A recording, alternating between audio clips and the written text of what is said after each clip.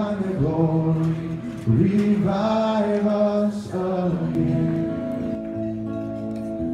When I an awesome wonder consider all the world. For 2012, there were 6 members in Benghazi on our team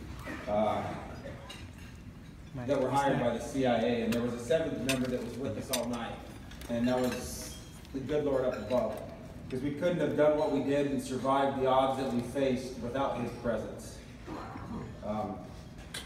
Several times through the night, you knew that he was there. One in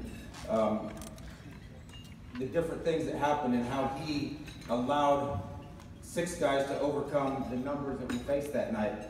And he brought together not only our team, but the members that were all there that worked for the government to help us work as a group and forget our differences and overcome what we needed to overcome and what we faced that night.